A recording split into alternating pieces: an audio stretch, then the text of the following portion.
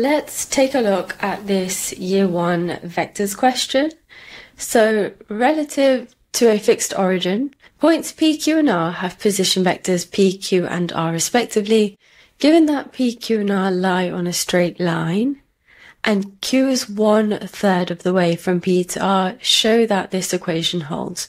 Okay, let's visualize this first.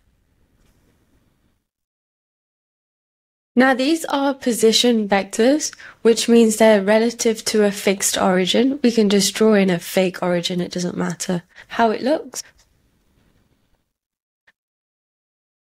The line joining O to P is your position vector P.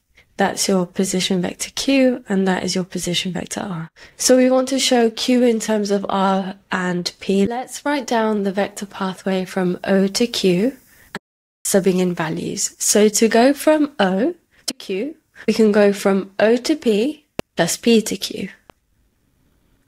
We know that this is 1/3, and that therefore would be 2/3. So O to P is P, P to Q is 1/3 of P to R. Okay, to go from P to R, we can start at P, and then we can go from P to O plus O to R. P to O is minus P, and O to R is R. And then I think we just need to simplify now to make Q that subject. So O to Q is Q, let's plug that in. Q equals P plus 1/3 times minus P, so P minus 1/3, P, 2/3 P, plus 1/3 R. And then they've just pulled out 1/3.